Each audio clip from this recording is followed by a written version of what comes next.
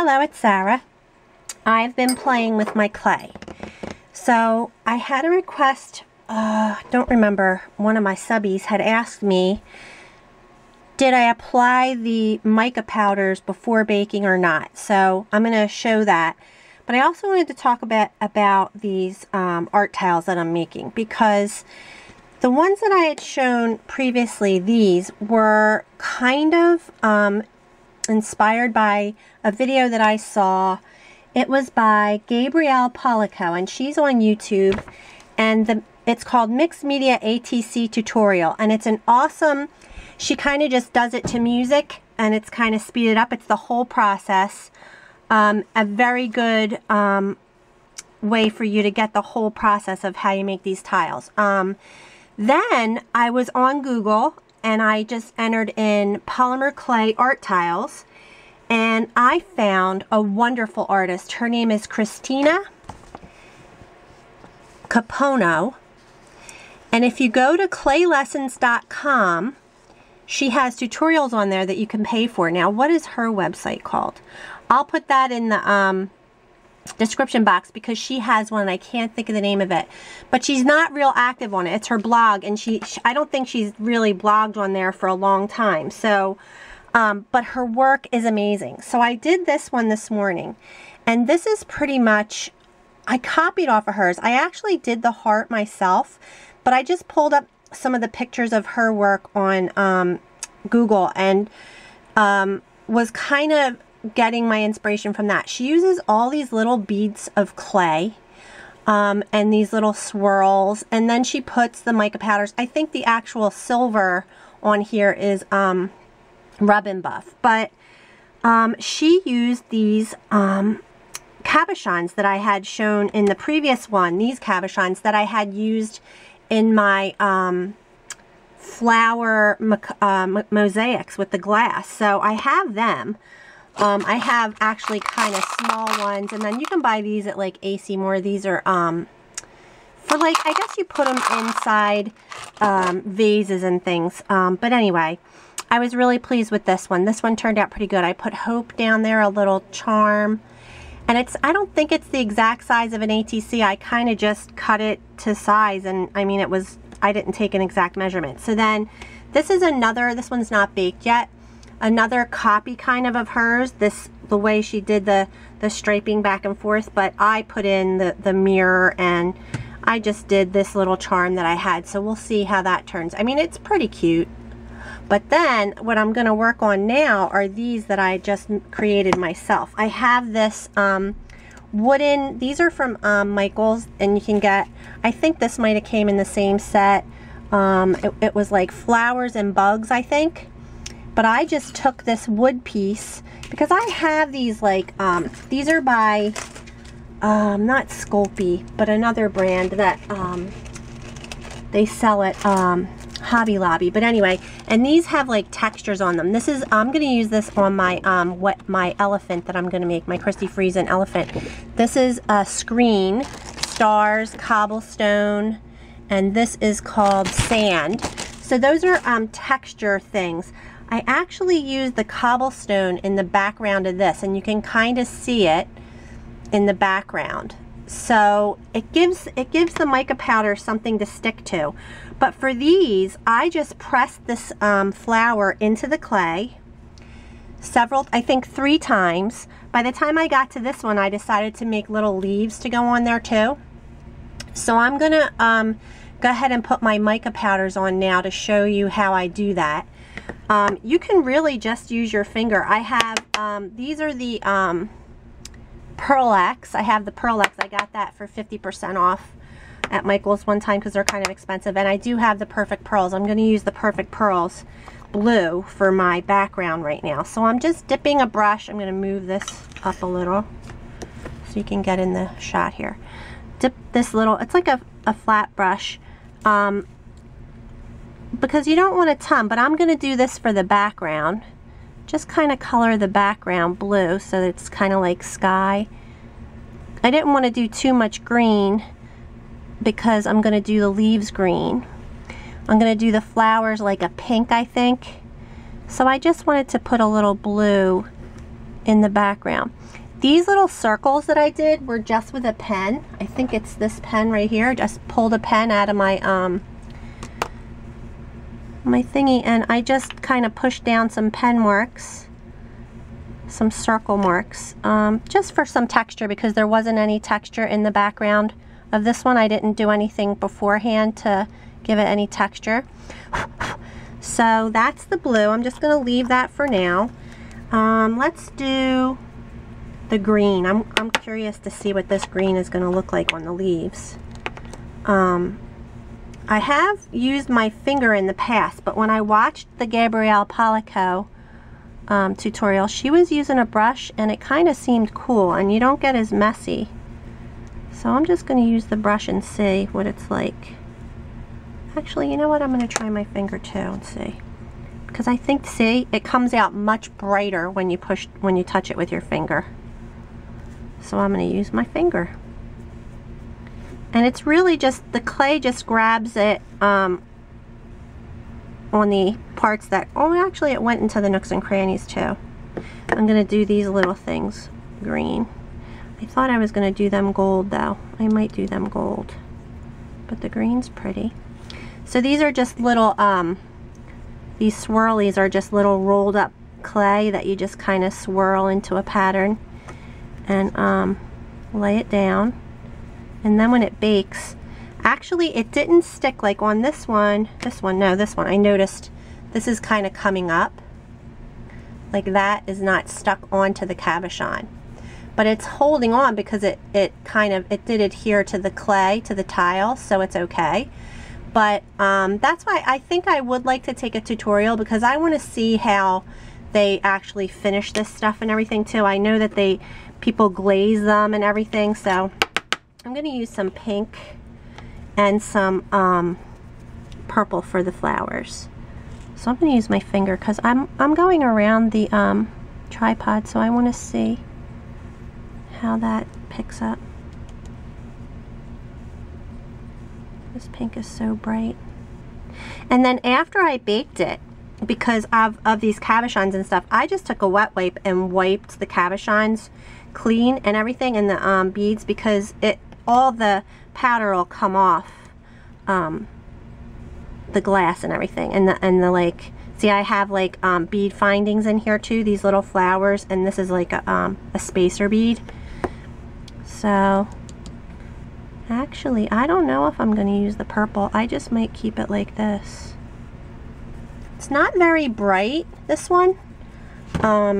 Let's see. I think if I might want to add, I could add gold. Let me add a little gold because it just looks so pretty. The gold is so pretty.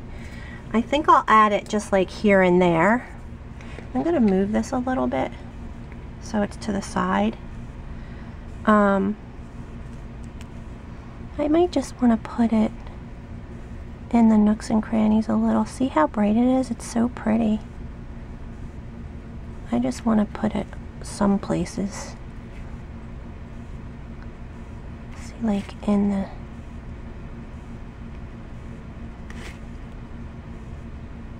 See, that really shows up, that gold. That's why I like it. Maybe just up against the vines. That looks pretty. Where else? Is that good? That's kind of even, right? I wonder if my light's too bright. It's kind of reflecting. Alright, so I have another one. I'm going to go away and come back. Alright, I don't know if I just recorded that. But, so I'm going to just add a few of these with a little dent. Just to add a little extra texture, and then we're going to color. So let's color. Alright, I have my brush. I'm going to do this one. I actually took this. It's a metal corner piece, and I pressed this down into this piece to make the leaves. This one I just used curly cues all over. I didn't use any leaves. And this one I just used curly cues and a few, like I made the flowers much closer together. So you know what, I'm going to use purple on this one. Let's use a little purple. I love these colors. Let's see if it See, it is. It's just picking up the raised areas.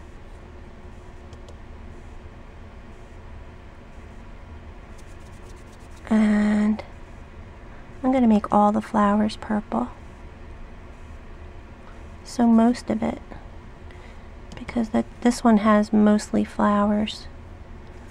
And then I'm going to do the centers gold. I just love this gold. And it pops so nice.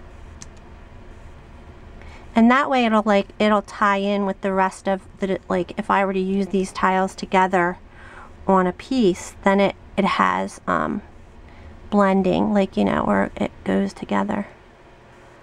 So that's kind of really plain. I'm going to take the blue again and just do the background a little bit.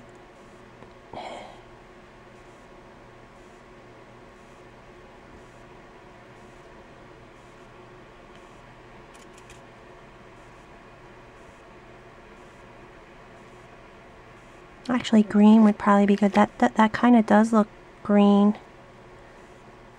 I could tap into the green a little bit too. Around the centers. That's actually kind of pretty. So let's move on to this little one here. Make him pink.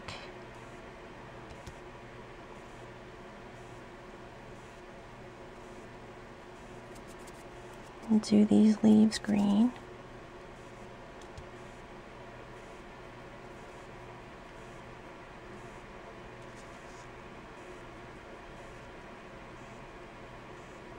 Just put green all over actually.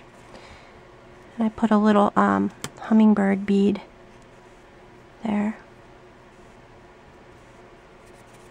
But I know a lot of people do, they glaze their tiles and they glaze their pieces. So I'm curious about that stuff. Because I've never done it, I would love to see a video on it. And that way I feel more confident when I do it myself. If I've worked on a tile, I don't want to just like mess it up after all the work you put in when I glaze it. So I would want to see exactly how. So that's pretty. Now we'll do this one. Let's see. I think I'm going to do all of the poppy-uppy stuff. I should do it. You know what? I'm going to do green in the background. Let's do green in the background. And I'll do gold on all the little swirlies and the bubbles and dots and stuff. I'll do green in the background. I also have the Lemure, Jacquard Lemure paints. Those are actually fabric paints, but they're metallic too. And I know that people are using them on their polymer clay as well. So I'm going to explore that a little bit because I have my Christy Friesen pieces that I want to do. Oh, this is cool. It's kind of going in the back. I can just stick the brush in and it'll get in between that. Because I guess I could actually put the color on before I put the little swirlies on, and that way I know I have, or it might not stick as well either though. So I don't know. I'm learning, and I'm just sharing what I'm learning as I go. So, but this is how I was successful, I think, with the first one I did. So I just wanted to share. What other color? You know what? Yellow? No, not yellow, because the gold. I don't know what color to make my flowers. I think I'm going to do pink again. Pink is pretty.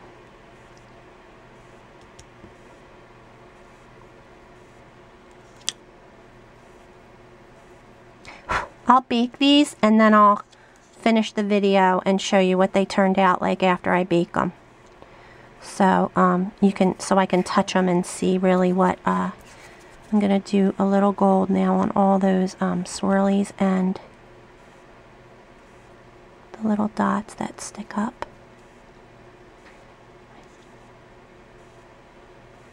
And you can kind of, if you get it on other areas, I've noticed that you can go back with the other color and you can cover up. So if I get gold on my flowers, see, that looks pretty. The gold is just really vibrant. I have another color gold. This is actually yellow, bright yellow. I have antique something, copper. So yeah, I think I want to put a little gold around the edges of this one. Here and there, just kind of through it. That looks good. So yeah, I'm just kind of playing, figuring this out today. My husband went to Alaska. He has work. He works for the FAA, so he had to go to Alaska. But these are pretty. So I'm gonna bake these, and I'll be back. All right, I'm back. I'm gonna just say, I have the Sculpey pasta machine, but that's an awesome tool for you beginners out there. I mean, you can just roll your clay on your craft mat, and it's fine. You need to get it warm and so it gets nice and soft. This is actually, I think this is the Primo, but this was some clay that was just open that I grabbed because I have a bunch of clay here that's unopened, but I figured let me, this kind of was like, while I'm getting a feel for it again, just use the clay I had, and it was kind of crumbling. It was really crumbling, but now that it's warm, it's starting to like, and this was like a purple metallic, a bronze, and a gold, I think. So this is the pasta machine. It's the Sculpey pasta machine, and I'm just going to put this in here, and you just turn it, and I think this is on a fairly thin setting, and this is what I've been using for my tiles, so that's how thin it is. I mean, you don't need a pasta machine. You can roll it out with a rolling pin, and that's what Laurie Micah did when I took her class. She just uses a rolling pin. So I figured while that's baking, I'll just make another one here, because I really am happy with those that I just made. Now I have this cookie cutter, and this is kind of what I used the last time, and I have this little one. I think I'm going to make a little one this time. But what I did first was, because when you push this stuff into the clay, it squishes it out. So if I was to cut it first and use the shape as a square, it would get uneven and the square would get wonky, I call it. So I did it, now I can't see my, you know what's so funny? My desk is just covered in stuff and I can't find anything. It's like, it's so annoying. Oh, there it is. Hello.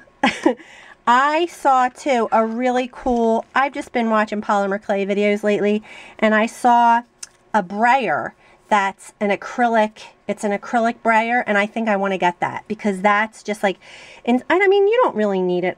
You know what, I'm just crazy. I don't really need it. So, alright, I'm going to just push this into the clay using this, it's not acrylic, this is just a plastic. And that didn't even come out, but you know what? I don't care, because I'm going to use this. And I'm going to probably not even use the whole thing. I'm going to take this little tool right here. This is a Sculpey tool, I think.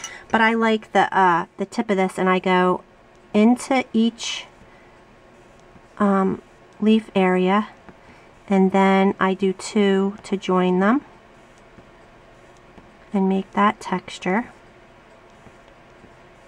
And I'm not worried about that side because I'm going to cut this. But I want to make some leaves.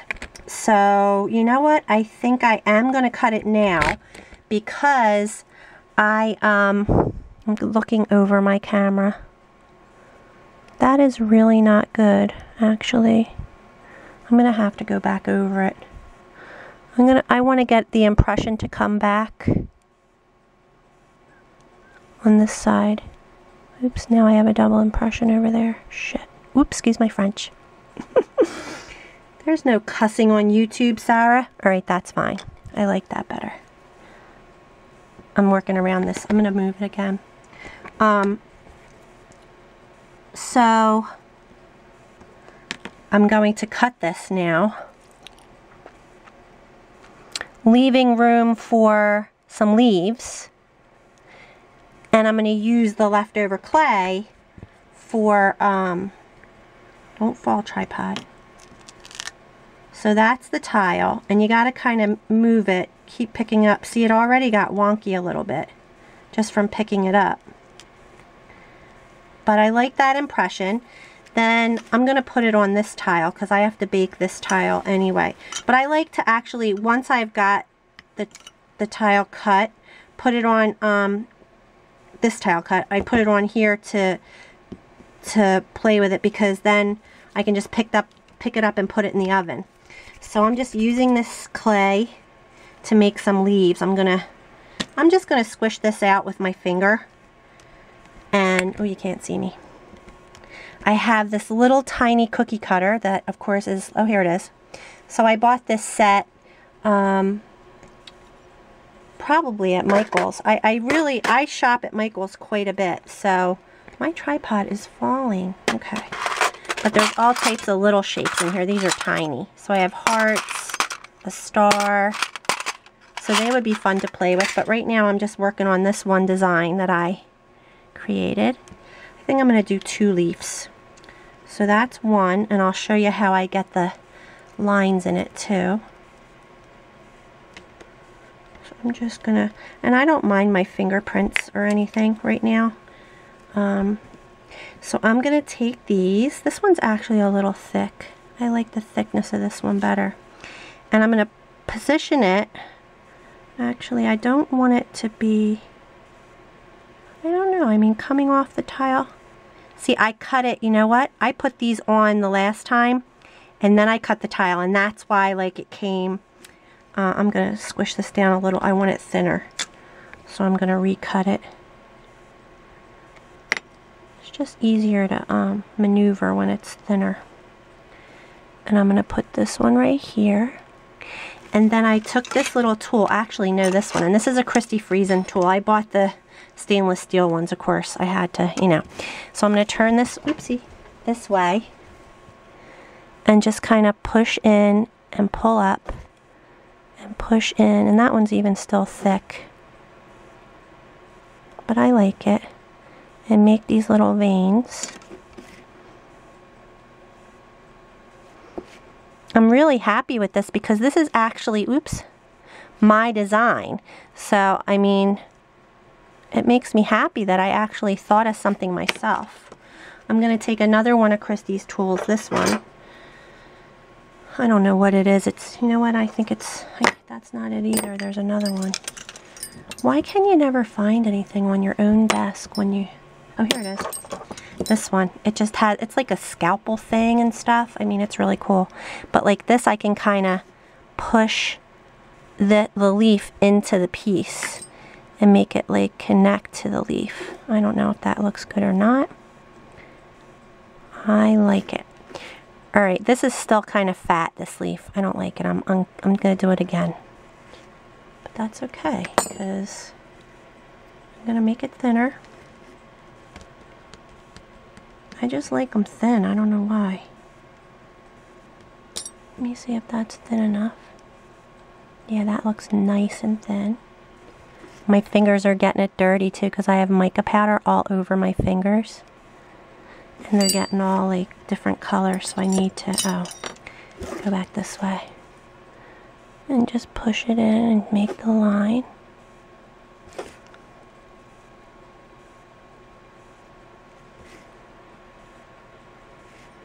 And I would like to bend it a little, like give it a little shape like that. Pinch it a little, curve it. And then I'll use this fancy thing and just push down. Make sure it sticks. Alright, so now I have that, but I really like these curly Q things. They just look super cute, and I really do like the little ball dots that she used too. Christine Capano. Because it just is something to give it dimension, and I'm going to use that. I also need something for the center of my flower. I have a heart. Should I put a heart this time? Yes, I like the heart. Push that down, but see, it might make it wonky when you push. It didn't come out too far, but I like that. Alright, I'm going to go away and come back.